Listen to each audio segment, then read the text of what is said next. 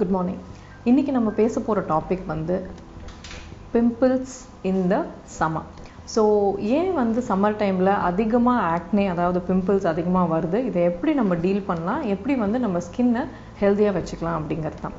So இப்போ பார்த்தீங்கன்னா lately இப்போ நீங்களே நோட்டீஸ் பண்ணியிருப்பீங்க, இது ரொம்ப பிசுபிசுன்னு இருக்கு, பயங்கர ஹீட் அதிகமாகிடுச்சு, அங்கே இங்கே பார்த்தா ஒரு பஸ்டியூல் ஒரு சின்ன ஒரு ஃபில்டாக ஒரு பிம்பிள் வர ஆரம்பிச்சிடும் அங்கே இங்கே. இது ஏன் சம்மர் டைமில் இன்க்ரீஸ் ஆகுது?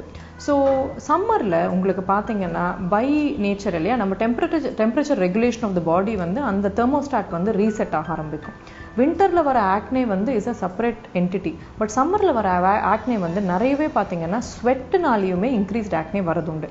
அதாவது என்னன்னா, எவ்ரி டைம் வி ஸ்வெட் இல்லையா, நம்ம பாடியில் இருக்கிற நம்ம ஃபேஸில் இருக்கிற ஸ்வெட் கிளான்ஸ் அதிகமாக இருக்கும்போது அதுவுமே வந்து நம்ம ஸ்கின்னை ஓவர் ஹைட்ரேட் பண்ண ஆரம்பிச்சிடும்.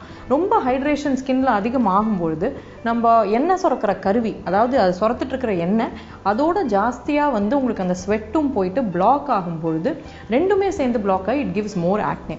அண்ட் ஆல்சோ ஆப்வியஸ்லி பாக்டீரியல் இன்ஃபெக்ஷனுமே வந்து இன் summer time is more. And நம்ம என்ன சுரக்கிற அமௌண்ட்டுமே வந்து it starts increasing. And obviously வந்து உங்களுக்கு இந்த சம்மரில் த sweating and the bacteria and என்ன சொல்கிறது, உங்களுக்கு இந்த அதிகம் ப்ரொடக்ஷன் ஆஃப் ஆயில் இதெல்லாம் சேர்ந்தால் கேட்கணுமா, கண்டிப்பாக ஆக்னே வரதான் உண்டு.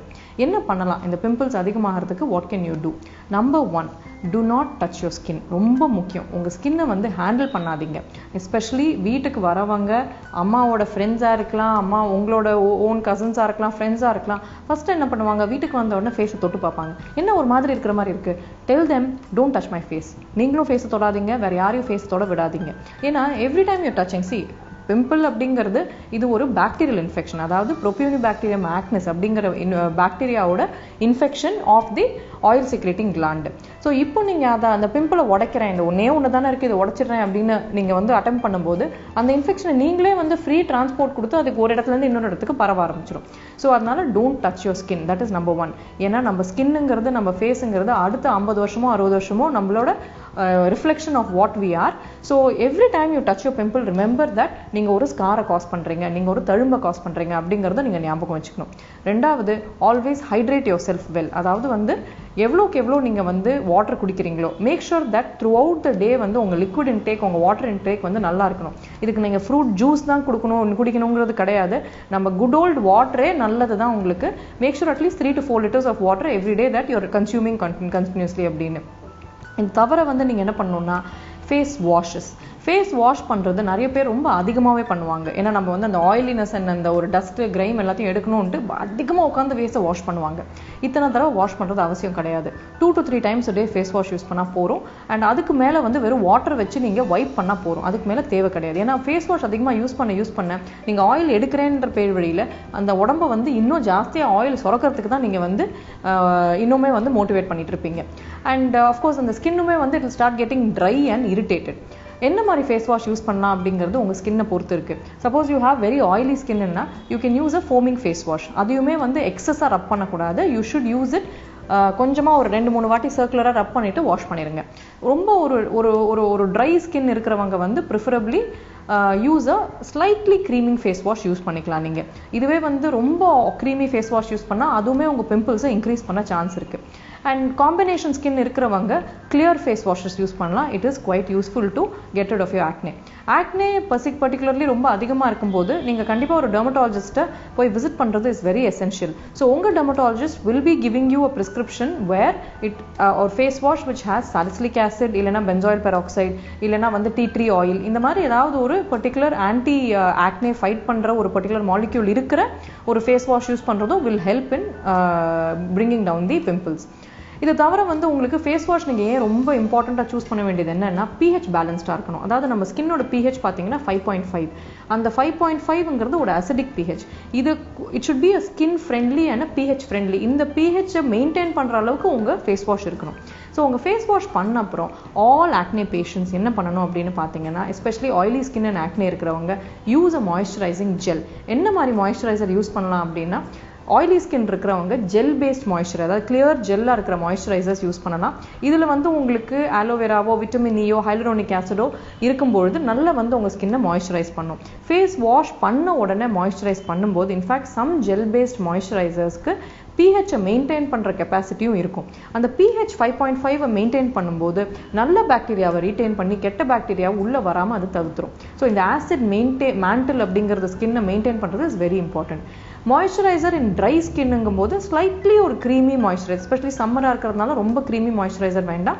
ஸ்லைட்லி ஒரு க்ரீம் பேஸ்ட் மாய்ஸ்சரைசர் ஒரு cream gel paste moisturiser use பண்ணும்போது it will be helpful for people with dry skin with acne.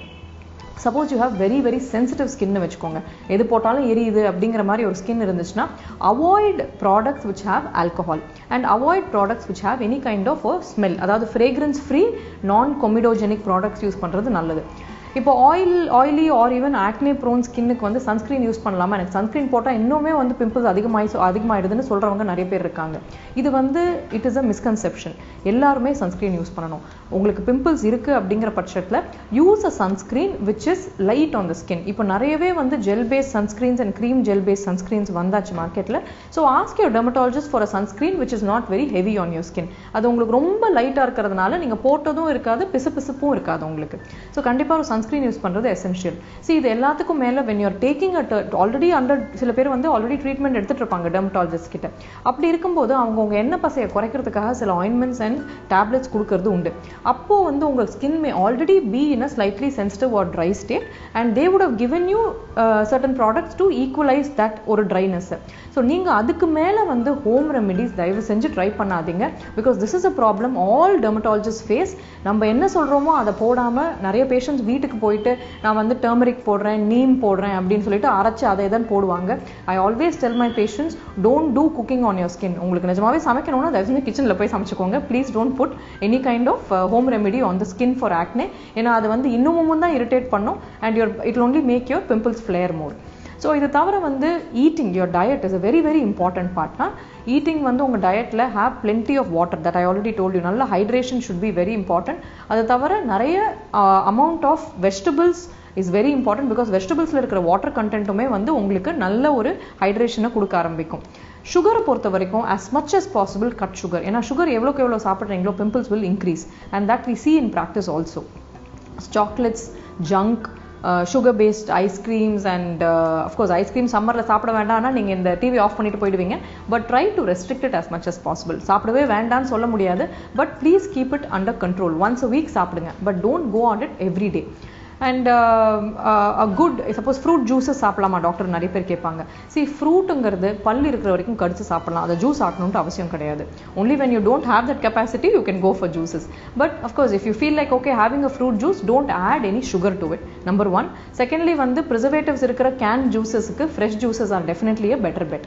So இதெல்லாமே நீங்கள் ஃபாலோ பண்ணி you can keep your skin healthy and good. And one more tip to remember is never touch your scalp and scratch it and put it on your face. இதை நீங்கள் ரொம்ப இம்பார்ட்டண்ட்டாக remember பண்ண வேண்டியது.